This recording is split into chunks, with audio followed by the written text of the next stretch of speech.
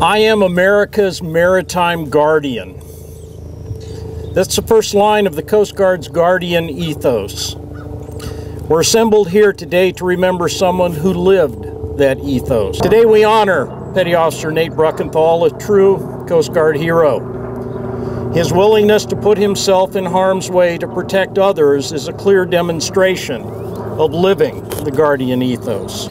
That call to duty sometimes requires the ultimate sacrifice. The events of 5 years ago that we commemorate today resulted in the loss of Petty Officer Bruckenthal and 2 U.S. Navy petty officers. But we can take some measure of comfort in knowing that Nate and his shipmates were embodying the very best qualities of the American servicemen. They were true guardians that day. They were the shield that protected others. We should never forget the sacrifice that others have made in defense of our freedom. Honoring a fallen comrade is one of the ways that we remember. Even though he is no longer with us, DC3 Nate Bruckenthal will always be a member of the Coast Guard family.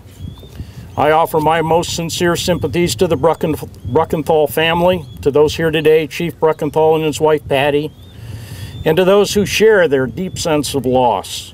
Nate's mother Lori, Nate's widow Patty and daughter Harper, friends, family, and shipmates.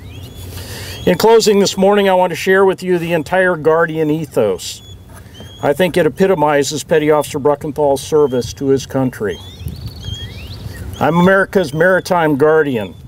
I serve the citizens of the United States. I will protect them. I will defend them. I will save them. I am their shield. For them, I am Semper Paratus.